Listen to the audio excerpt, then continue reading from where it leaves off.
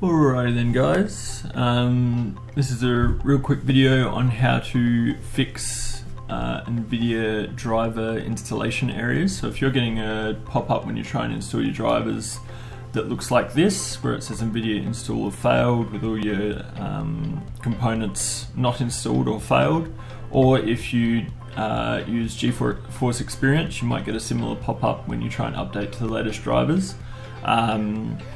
I've spent the last couple of days trying to figure out how to fix a pretty monumental error that I've had where I haven't been able to roll back drivers or install anything. So hopefully this works, and I'm just going to go through it real quick. So first things first, you need to download Display Driver Uninstaller from Guru 3D. You want to click on the newest version, for example, download Mirror East Coast. So if we download this one, for example, and it will start in 5 seconds, etc., the usual things. So we'll get that downloading. We're going to open that. I use WinRAR. I think most people do the same. Simplest thing for me personally is if you just drag this to your desktop, you'll have this here, and using 7-zip, for me personally, I just extract it to the desktop. So you then have all these files. You just need to open up your Display Driver Uninstaller. So what this is basically going to do is uninstall all the drivers you currently have, all the NVIDIA stuff you currently have, to allow for a really fresh install.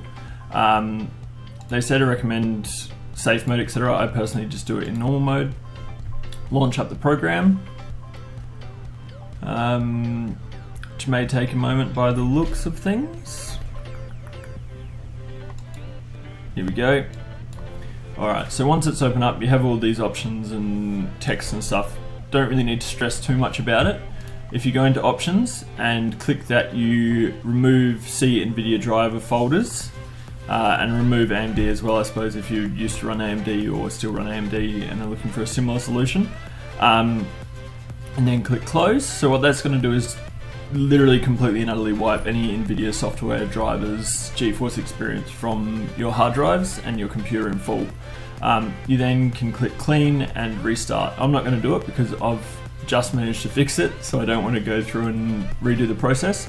But once that's started, it'll come up in this log box with the process, and eventually it will say it's completed and it will start to restart your computer.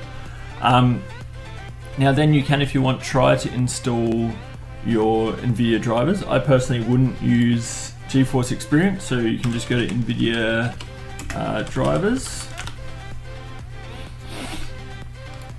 and download the driver that's appropriate for you. So select your product. I personally have a GTX 780, and you click search and it will find the appropriate drivers. You click download and then you click agree and download. So that's how most people update their drivers these days, because GeForce Experience is pretty garbage. No offense NVIDIA, I like your other stuff but don't like GeForce Experience.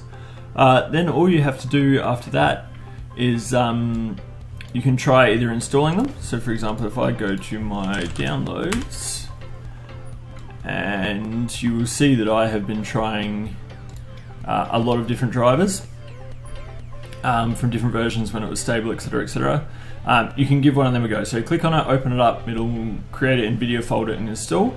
If that doesn't work, which it didn't for me personally, what I did was I ran the Display Driver Uninstaller again, went for a complete clean install. Then you click, you want to restart your computer, but what you want to do that's quite important, I don't know if you use it, is hold down your shift key as you click it. So what that does in Windows 10 is boots into basically your repair screen or whatever, and gives you the option to then reboot / restart into safe mode. Once you're in safe mode, then you want to install the drivers. This worked for me perfectly. All my drivers are back up and running with no issues at all. So I hope this helps someone else out there, because it was a monumental effort to try tons of different things that were recommended online, and eventually this was the only thing that worked, which was a combination of a few different things that I was told. So give it a go, let me know whether you have any luck with it. This is working as of the 29th of the 7th of 2017, or I don't know how you'd say it in America, 7th month, 29th day, 2017. for those of you that don't write dates the same way as us down under. Anyway, thanks for watching, guys. As I say, post down below if it works. If it doesn't work, I'd be keen to hear, and subscribe for more. So cheers.